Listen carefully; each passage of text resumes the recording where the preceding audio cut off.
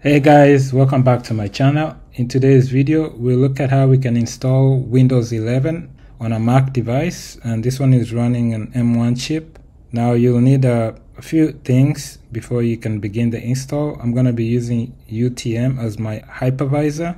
We'll also need the image for Windows 11. Now to get that image, we'll need an app called Crystal Fetch. So you need to open your app store and search for Crystal Fetch, and then once you get this app, it should look like this. This is the app you need, and as you can see here, we have an option to select Windows 11 or Windows 10. And once you have it selected, all you have to do is click download, and once you have it downloaded, the file should look something like this right here. So I already downloaded it. It looks like it's like the file size is about 6 GB. That's the ISO image you'll need. And to get UTM, just open a browser and search for UTM for Mac. Go to that link and click download here, and then just install it like you would install any other app. Okay, once you have it installed, this is what you'll get for UTM.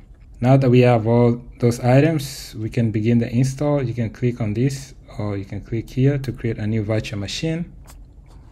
So click on this, click on virtualize. It's going to be Windows, and here we need to select the ISO image. Click on browse, select the ISO image you downloaded for Windows 11. Click on open. We'll leave this checked so that we can install drivers and spice tools. Then click on continue. I'm going to go with the defaults here of 4 GB for memory, and CPU I'm going to go with the defaults. Click continue. Disk size, I'm going to go with the default here, 64 GB. Click continue and click continue here. You can change this if you want to, Windows 11. I'm going to leave the rest and click save. And now we have the virtual machine. I'm going to start it. Click on this to begin the install.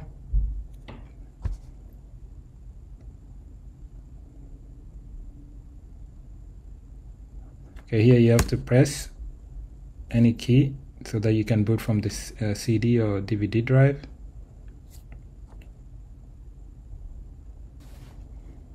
Okay, here I'm gonna go with the English as my language. Click next. I don't have a product key. I'm gonna go with the Windows 11 Pro. Click next.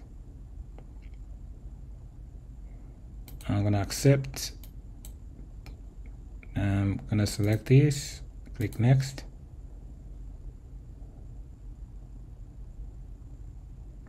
It shouldn't take too long.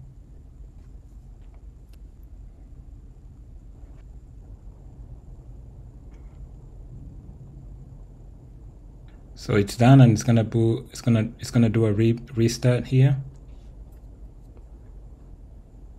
Okay, at this point, don't press any keys because it's gonna go into the installation again. Just leave it to restart on its own.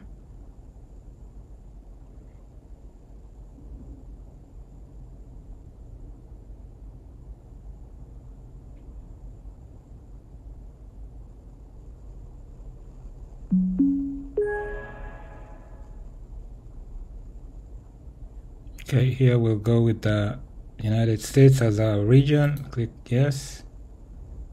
US is the keyboard, yes. Skip. We'll put in our name here. Next. Put in a password.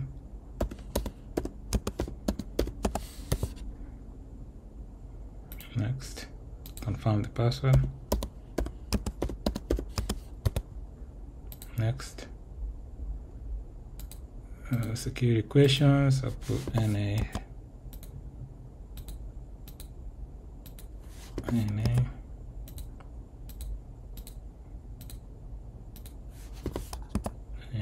Next.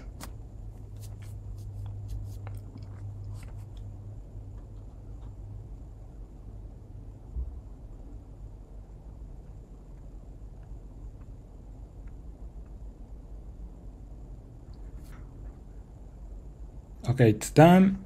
That didn't take too long. So this is it. Let me minimize this here. Try and increase this here. I'm gonna minimize that. So this popped up. This is the guest tool setup.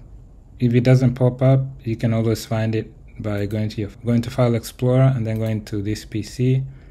This is it right here. If you click this, you should get the same setup window. You just click next here. I agree. And it's installing the guest tools here, which shouldn't take too long. So after you're done with the installation of the guest tools, you can restart, and then you should be able to now log in.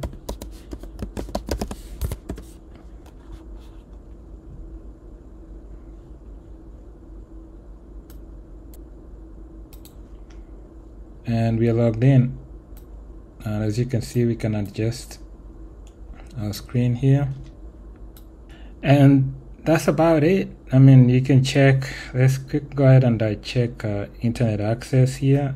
I'm gonna go ahead and open the command prompt. I'll do cmd, and let me ping google.com.